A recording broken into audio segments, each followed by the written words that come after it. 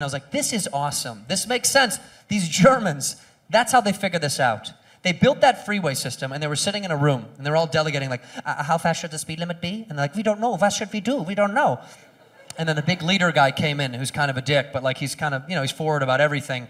And everyone's like, what should we do? And he's like, there be no speed limit. Wherever you want to go, just go.